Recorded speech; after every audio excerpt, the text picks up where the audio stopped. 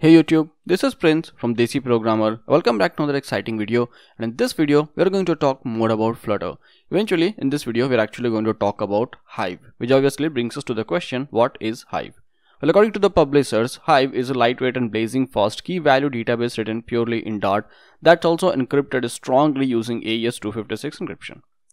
Well, in simple words, Hive is a fast and secure NoSQL database which can be used as an alternative to SQLite for storing data which will be persistent throughout our application. So let's talk more about Hive and let's write some code using Hive and Flutter.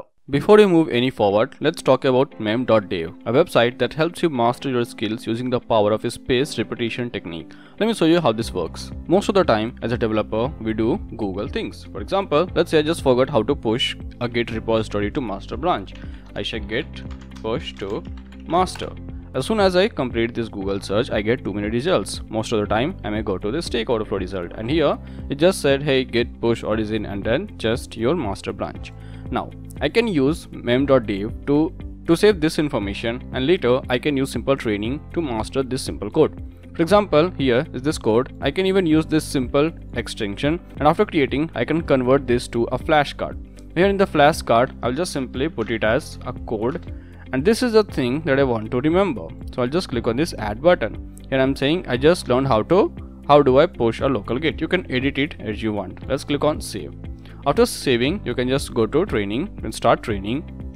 And here when you click on start training, you have to write that code that you just saved. So using this, you can remember and master anything that you have to Google again and again. You can click on the link given below in the description to buy your own subscription, using which you can get twice the time of free trial, and also I may get some percentage if you do a purchase. So I actually already had a video on SQLite and how you can use SQLite using Flutter to store data and retrieve data, and a couple of you were asking that, hey, is there any alternative to SQLite? Well, obviously there are many alternatives to SQLite, and one of them is Hive, which is actually very competitive to SQLite as it is fast and also it's a NoSQL database. But not just that, actually I have seen that putting data and retrieving data from a Hive database, which actually is a box, is far easier than doing the same thing with SQLite, which is why I thought that it would be better to share this thing with you guys, so that if you have to store some persistent data for an application, then instead of using some giant SQLite code base, you can even use Hive, which will do the same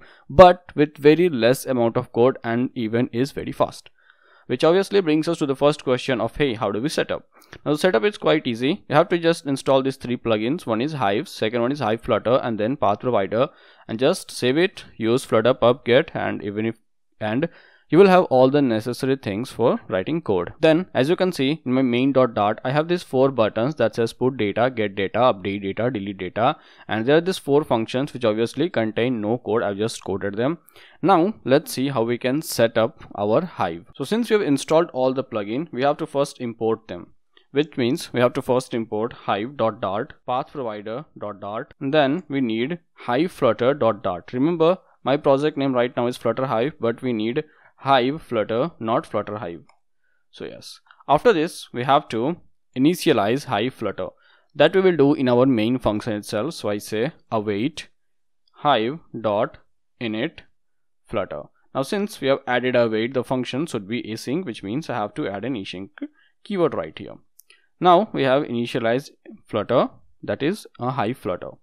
Now here in our visit where we have to use this, we have to write some more code where we can open a database, and simply in Hive a database is a box. Now a box is simply a data storage unit in Hive. It is kind of an SQL table, but it has no structure. It can contain anything. So for a small app like right now, we'll be using only a single box, but for more advanced application and for more complex data, you can use multiple boxes if you want.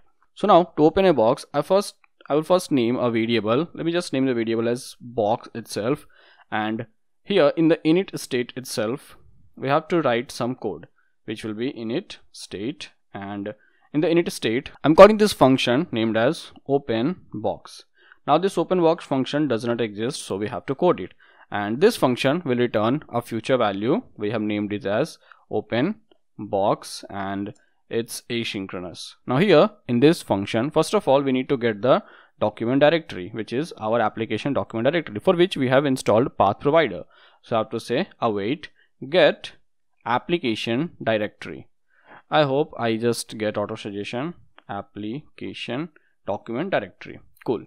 Then we have to initialize Hive. So we have to say Hive dot init, and we have to init in this directory's path, and then we need to open a box.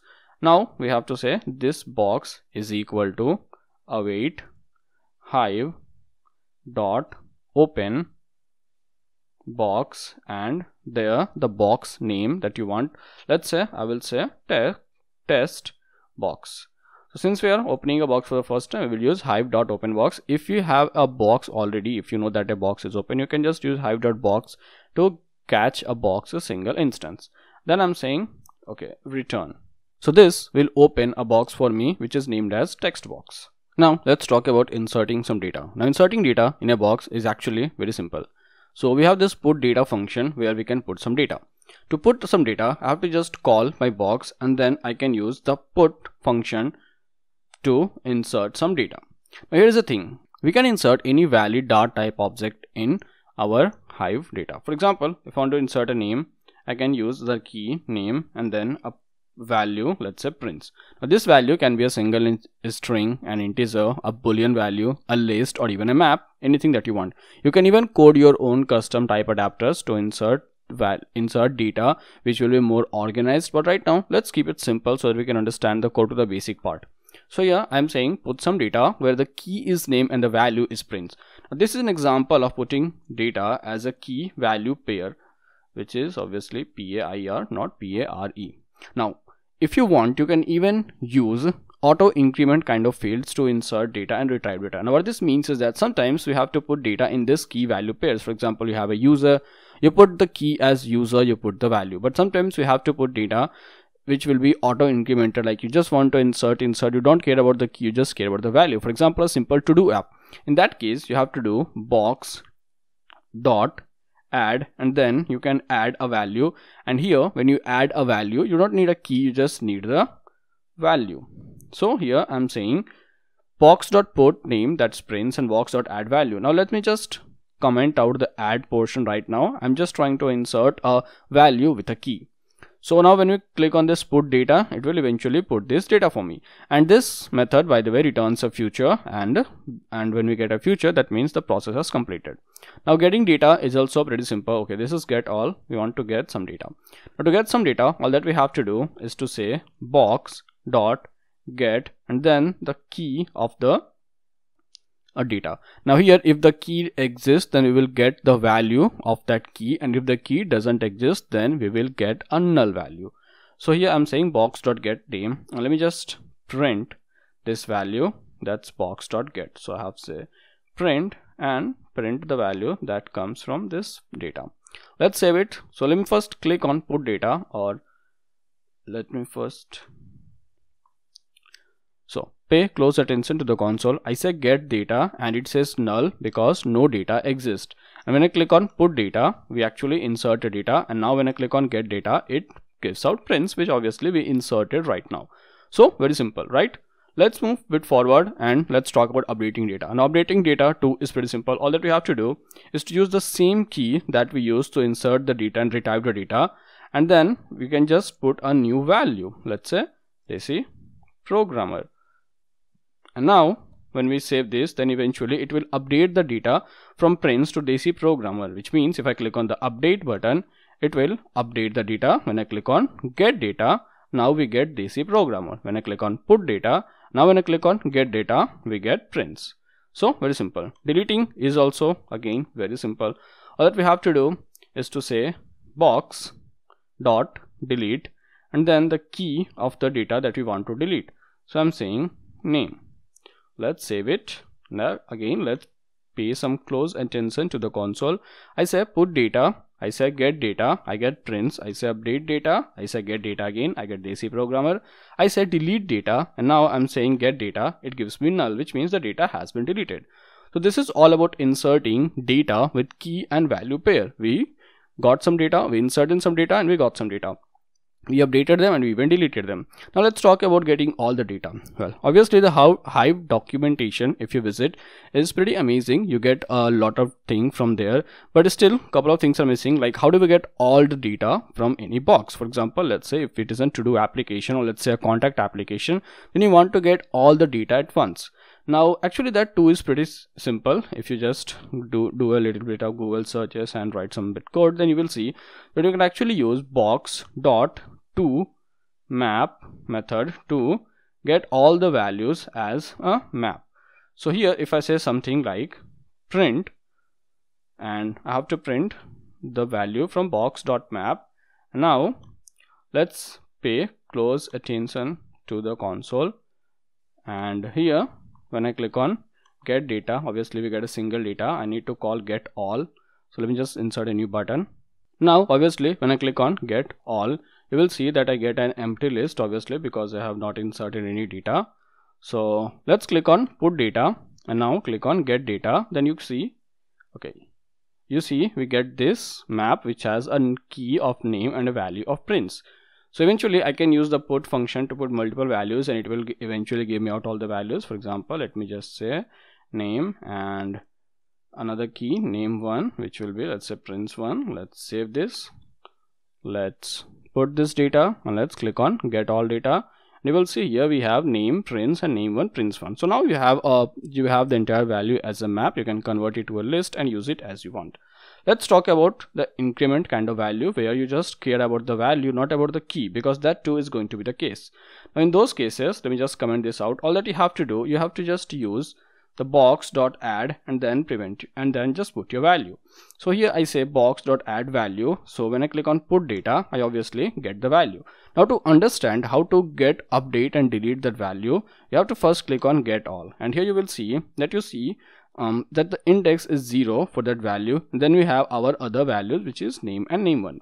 So when I say get 0, you will get this value, but I don't have to say get with a key of 0. I have to say get at, and we have to say get index at 0. So you have to get, if I have to get the data, I have to say something like print box.get at and then the index, that's 0 right now.